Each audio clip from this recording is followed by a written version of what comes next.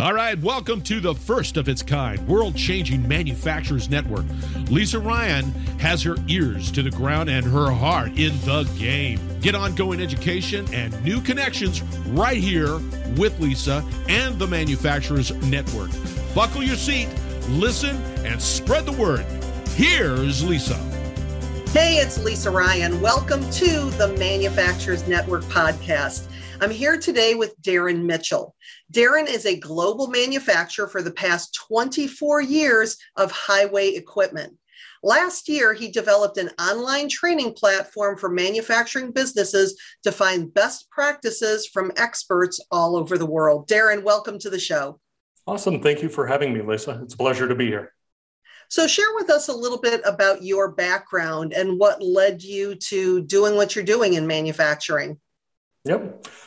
So again, a global manufacturer of big highway equipment. So if anybody out there listening right now has ever been stuck in traffic and you've complained that the equipment up ahead is blocking your way or making you late, I'm officially the guy to blame.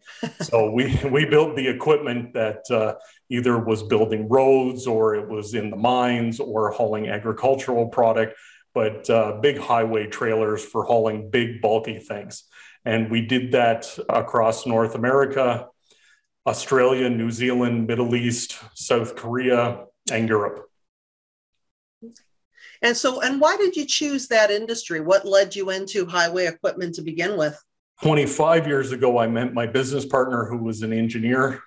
He said he was going to start making these highway trailers. And I said, for the love of Mary, please do not ever do that. And he said, no, I think it's a good idea. And I said, listen, our biggest competitors are out of Ohio. They are vertically and horizontally integrated. They own their suppliers. They are next to the customers. The customers come and pick up the product from the factory, and they're happy with 5 to 9% margin. Literally day one, if we tried to compete from a rural and remote community, we've already lost just on the cost of getting materials to our factory. There is no hope in hell of us ever succeeding competing against someone who has hundreds of millions of CapEx spending. They're fully automated. They're competing on volume. They're integrated into the supply chain. We'd never, ever be able to win. And obviously something changed. No, he went ahead and started it anyway, and then called me a few months later, and he said, I'm in deep help. Oh, okay. I said, I told you not to do this. Mm-hmm. So we started getting innovative immediately, understanding what we were up against, and not doing what our competitors were doing. So one of the things that we did is we built a lot of innovation into the product that we were able to ask for a premium. So being from a place where you're removed from your supply chain or your customer base, you have to ask for a premium. So we built a lot of things, moving parts. The products were able to do things that our competitors couldn't do because they didn't have the capacity for it. And when I would meet with my competitors, they would say, I hate you. And I would say, well, I like you. Why do you hate me? And they would say, I hate you because it's hard to copy you. So we have massive assembly lines set up in our factory, but the way you've innovated with your products, it's hard to copy that in a massive assembly line where you would put out 10,000, 20,000 products a year. So the first thing that we did was we innovated to make the product more valuable to the customer so we could charge a premium. And that's how we started growing the business and understanding that we didn't want to compete against the mass. We wanted to skim the cream off the top and make sure that we could show that value to the customer so we could charge that premium for the product. So that was the first step in what we did for the growth of the business. And so how did you decide what to add to your products to make it premium? Was that in researching the industry, talking to customers, kind of taking a wild guess? How did you decide, and what would be an example of an innovation that you put in a product that your competitors couldn't duplicate? The quickest thing that we did is I spent a lot of time sleeping on airport floors. We spent a lot of time in a very senior leadership position. We spent a lot of time with customers. So we would say, what features do you like? What features do you don't like? What can it do? What can it do? What could it do to make you more money? And how can we become more valuable in it? But we wouldn't get that feedback if we were just living in a rural location.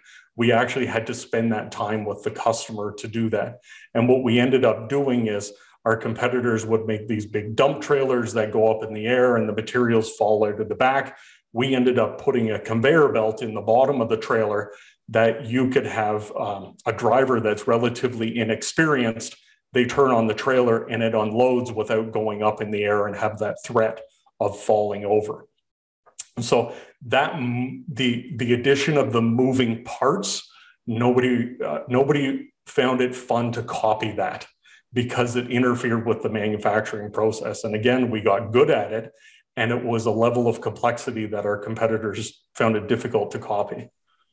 And was it also because your competitors had been doing it the same way for so long that they didn't have the flexibility that you had as a newer company? Did that play anything into it?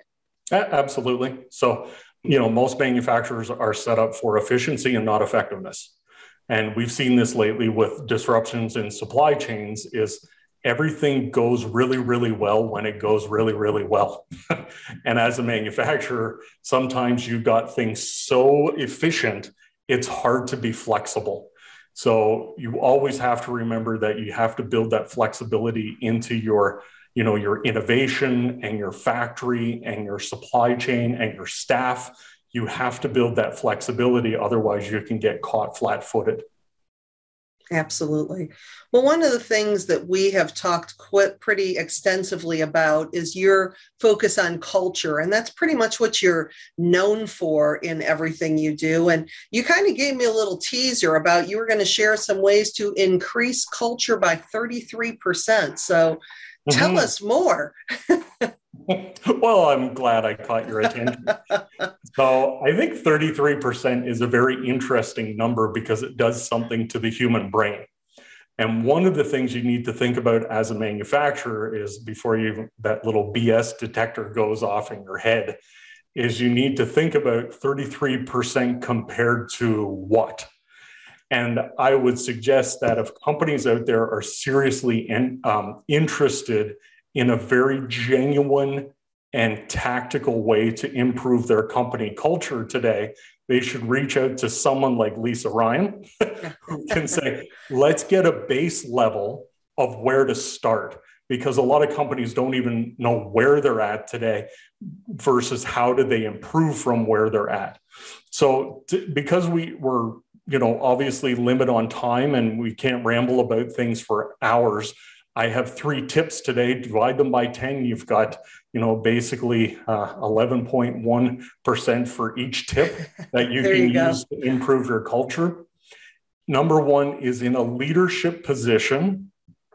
You have to, when you're a leader, you gave up a lot of your rights and responsibilities as an employee within the business. And as a leader, you have to own the fact that you never let your team fill in the blanks. Everybody who shows up every day, who's worth their salt, that comes to the business, believes in something beyond a paycheck. They believe that they're wearing a team jersey and they're part of something that they gain additional value in their lives beyond a paycheck. Your responsibility as a leader within the business is don't let them fill in the blanks. And what I mean by that is, as a leader, you always need to be front and center, explaining what the future looks like and what our place as a team, where do we fit into that future? What it is not is you never ever lie to people, because if you do that once and you candy coat shit, they'll never come back. You need to be honest. You need to give people that clear indication of what the future looks like of the business and where they fit into that. And I'll give you a really good example. And this is the bad news. So during COVID, because we always like these heroic stories of good things, but during COVID, and I'm sick and tired of talking about it, I had 130 employees who even the team leads were so panicked and frustrated. They were getting it from work, they were getting it from CNN, and they were getting it from their spouses at home. They were beyond their capacity to handle the situation. Guess who else was? Me. Right. But I gave up that right to fall into that mode when I accepted the mantle of the leadership position. So what I did was 2 times a week for the first 8 months of the pandemic, I would break everybody into small groups and stand in front of everyone and say, this is what I know. This is what's happening with the business. I understand everybody has concerns, but here's what my guarantee is. I'm going to keep standing in front of you until we get to a better day. I will not candy coat anything in front of you, but I do know this one thing. You are a world-class team acting like a world-class team today. And I have the utmost respect for my coworkers who come to work every day and continue to conduct themselves as such. And I said that twice a week for 8 months, and I would always give them an update. And what it did is it gave them the reassurance that someone had the fingers on the pulse of their future. So when your home life was unstable, and a lot of us went through that, you knew you had some stability when you came to work. Someone was thinking actively about your future and where you fit into it. So the first rule would be is as a leader, you can't abdicate conversation. Your job in that leadership position is to talk about the future and that the place that we as the employees of the business fit into that, to give people that sense of accomplishment. And all too often we tend to just announce the big things and the good things. You have to announce all things, because when you're absent, nobody fills in the space with positive news. Right, exactly. No human ever does that. So take that opportunity to be that leader that they're looking for in that space. Yeah. Well, and the funny thing is, we've heard it so many times, it's almost cliche that people don't leave their job, they leave their boss. I mean, companies will say, oh, yeah, Joe left to go somewhere else to make more money. No, if Joe was happy, he would have never left. But there was something about the leadership, the boss, not being transparent, because like you just said, that when the grapevine is going and people don't know what's going on, they're going to make stuff up. And what they're making up are not happy thoughts. They're making up, they're justifying, they're looking the way that leader is looking, they're looking at their expressions on their face. So just that getting in front of people, knowing that your employees aren't always going to like what you have to say, but the fact that you're being straight with them twice a week for 8 months, it's probably interesting as your employees were at the bar on Fridays with their buddies talking about work. Their friends are probably saying, our boss, I don't even know where our boss is. He disappeared. I don't know what's going on with the company. So there's that level of vulnerability that you show, that you're willing to be transparent with them, but that communication that really builds those relationships, that's definitely key. Thanks. And I screwed up a lot of stuff too. Yeah. So you're segueing very nice into the second point, is who is the boss? What we found a lot of times in our culture development is the senior leadership of the business has a certain level of influence on the culture, but those senior leaders need to realize the managers and team leaders actually have a bigger influence on your culture.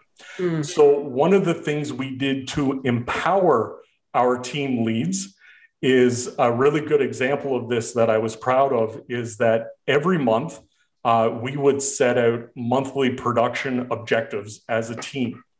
And we would pick a number and say, we're going to get 30 units out the door this month. And if all of the employees succeeded in getting those 30 units out the door every month, high quality, with all the needs, features, and benefits that the customers were looking for. We gave them $100 bill. Now, someone could say, hey, Darrin, tax issues. And I went, shut up, I don't care.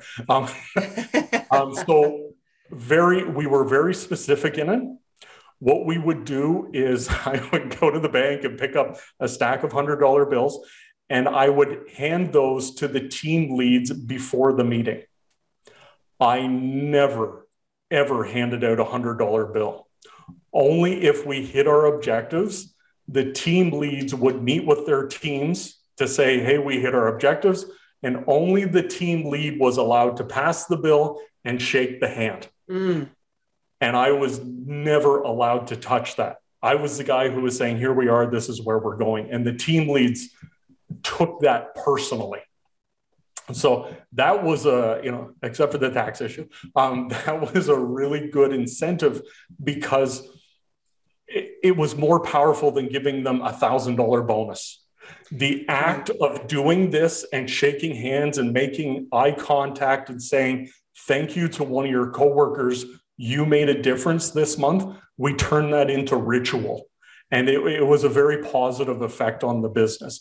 So the second thing is, if you want to improve your culture, is find ways to empower your team leads, because they have more influence over the masses than you do in a senior leadership position, because they're the direct reports that are coming out of the business.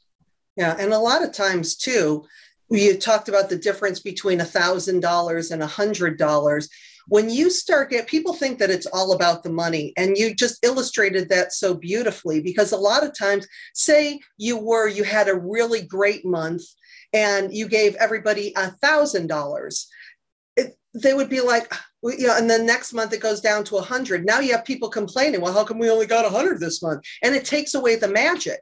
It's like a $25 gas card given to somebody, catching them in the act of doing something right is not going to upset anybody else, because you're being recognized. So it's actually the smaller gifts. And what even makes that, you could probably have done the exact same thing with a $50 bill, because it's the eye contact and the handshake and that personal connection that your managers are showing their employees. I see you, I appreciate you. And it also sounds like you're getting them to all buy into the system, because a lot of times you see it all the time, that there's some managers that are really, really great with their people and some that just aren't. And those ones that have the departments with the high turnover, but you're saying, well, I can't get rid of them, they're our highest producing department, even though they have 100% turnover. And it's like, no, you have to get rid of those toxic managers or train them or do something, but bringing everybody into the team, having that meeting. And I also like what you said about ritualizing the experience, keeping it consistent and coming together in celebration. So many good tips in that, in idea number 2. Thanks. And number 3, it is the most uncomfortable thing a manufacturer will ever do.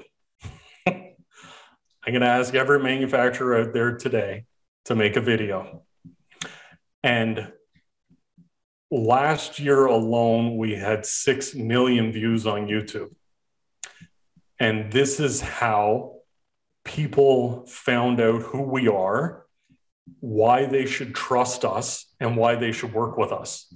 And we use those videos, not needs, features, benefits, product. We created those videos to show who we are, and it's very easy to do business with us. And guess who the star of the videos were? The employees. You got it. I would go and pluck out employees randomly from the floor, and I would say, you're a star. And they would go, oh, Darrin, you can make me, you're going to be awesome. And we did so many fun, silly, serious, different things with the employees. Like one, we filled up a trailer with water in the middle of winter, and we just opened the tailgate and dumped it on one of our employees sitting in a little Mr. Turtle pool. Okay. We were trying to show how watertight it was. We took 4 of our most husky employees, and they wore their wives' dresses and wigs, and we said, the new models are coming. Oh boy. Okay. And all silly tongue-in-cheek stuff. But here's what happened. One, the rest of the world started saying, you look like you're fun people to do business with. You look like you're real, honest human beings. And secondly, those employees not only started becoming transmitters for the business, they also took those videos home to show their children and their spouses, this is what I do every day. Mm-hmm. Now the business became part of the family household. So mom doesn't get up at 6 a.m. every morning to go and do something. She actually does something pretty cool because I just seen her on this little device in my back pocket. Wow. Well, and the other thing that's great for, and I talk about the power of video all the time, when we're looking at such a tough labor market right now to attract employees, they're checking you out online and they want to see, do you have people who look like me? Does it look like it's a fun place to work? I mean, if you have nothing online and all you have is a bunch of negative reviews on glassdoor.com that you've never even answered to, the chance of that employee ever even filling out an application goes down. So it sounds like you're increasing your business because it looks like you're fun to do business with. But just as far as from a recruitment standpoint, making it easier, but also you think about one of your employees going home and telling his or her spouse that, hey, you know what, I'm going to leave this job. I'm tired of it. You can't leave that. You're a YouTube video star. That's exactly what happened. And that little transmitter, they were able to send that to their family and friends. And there was a very specific recipe on the people I would pick for the videos, because I wanted them to share that with family and friends, because I was starting to get applications from those family and friends that the video was sent to going, hey, I want to be happy like he seems to be happy. Mm-hmm. Great. Well, we'll also give you a paycheck and train you and do all those good things too. Yeah. But we'll treat you like a human. Yeah. And the thing is, and it sounds like you just brought in your phone. It's not like you brought in a huge production team and did a big fancy schmancy thing. I mean, and you could have, but just that when people think about the technology that we have, I mean, I just got the iPhone 13 Pro. So I have more power in my hand right now than most movie theaters did, 10 years ago. So it's easy to do. It's just the point of doing it. And the recipe, you hit the nail on the head, Lisa, is the recipe is forget the flashy stuff. It doesn't work. It sets off our BS detector. Mm-hmm. So grab your phone and be authentic and sincere, and people will share that with you. Yeah.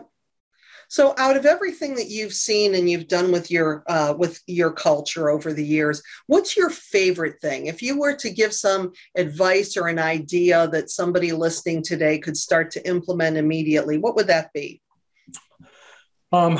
If you want the most sincere answer, the most heartfelt answer you could get from me is after 23 years, especially for the last 5 years, financially, we were in pretty good shape. And when you're not under duress as a manufacturer, because if you're always under stress, you tend to take it out on your people. So we found ourselves in an okay spot. We were in a safe spot, and we set up a high school education program. Mm. And I watched many of my coworkers graduate, and they would say privately to me, thanks, I don't feel like a piece of shit anymore. And I would go, okay, okay, good. That's deep. Wasn't expecting that. So yeah, I even now take so much pleasure out of thinking about those memories where someone, I was fortunate enough, I graduated high school, to see one of my coworkers associate that with, I actually feel like a human being today. That made me feel awesome. And that was one of the best things that I think we did that I was probably most proud of. Like, we did crazy things like putting on typing courses. Right. You're a manufacturer, why a typing course? Well, guess what? We have a lot of computers on the floor today. They have to type. Right, exactly. Yeah. Well, good. Well, Darrin, if people did want to connect with you and carry on the conversation, what's the best way for them to do that? And how do you work with your clients? I know you also have your platform for manufacturing masters. So share with us a little bit about that too. Yeah. So if you're on social media, I'm everywhere. The biggest thing is, since my manufacturing time, what I realized is, there's still so much power in the cell phone. Everybody has one. And in 23 years, I always ask myself, where do I go for best practice? Who do I ask that is going to, who has been there, done that, and who's going to give me an honest answer instead of saying, Darrin, you need to buy this machine because I sell this machine. Mm-hmm. So where do I go to find that best practice? So in the last 8 months, what we did is we built an educational training platform, and we've so far gone out and gathered over 100 experts in manufacturing from around the world. Lisa Ryan is one of them, everyone. And what we've asked our experts to do is to give us 5-minute videos on, because manufacturers think in bullet points. In this one particular issue, what are the bullet point things I need to do to practice best practice today in my business? So everywhere from how to count your inventory properly, how to get more women in your manufacturing business, how to develop a sustainable manufacturing business. What is the job of the CFO in the manufacturing business? And in 24 years, I never knew. So I have somebody who did a video who's been a CFO in manufacturing, who does a video in 5 minutes saying, every day your CFO in manufacturing should be thinking about these 4 things, period. Stop thinking about 26 spreadsheets. They should be thinking about these 4 things. So the goal of Manufacturing Masters is to give manufacturers across the globe access to best practice and also access to those experts where they're looking for help implementing some of the solutions in the videos. So as long as we go forward and we're always very high quality and trusted as a resource, we're just going to keep growing and growing this as a resource for manufacturers across the globe. All right. And how do people get in touch with you? So the best way is to go to manufacturing-masters.com, or they can reach me, just go on to anywhere from LinkedIn to Facebook to you name it, we're there. All righty. Well, Darrin, it has been an absolute pleasure having you on the show today. Awesome. Thank you, Lisa. And I appreciate everything you do as well. You're the expert in culture and manufacturing. And I think it's a huge thing that manufacturers need to take a look at what you're doing, because sometimes we get a little too obsessed with process and we forget that people make processes. So thank you for everything that you do. Oh, you are very welcome. I'm Lisa Ryan, and this is the Manufacturers Network podcast. We'll see you next time. All right. That was awesome. That was a lot of fun. Thanks. Yeah.